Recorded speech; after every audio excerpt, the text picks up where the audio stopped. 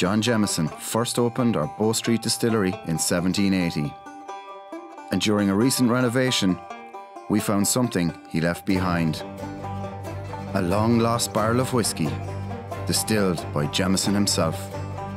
Distillery archives revealed the barrel was made of reclaimed wood from the same ship that brought our founder to Dublin, and that the whiskey was aged in a top-secret cellar where old Irish gentlemen sang at old Irish songs.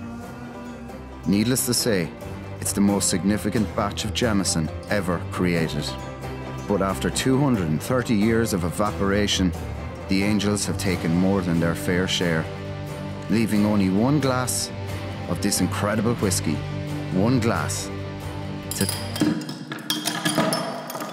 Oh,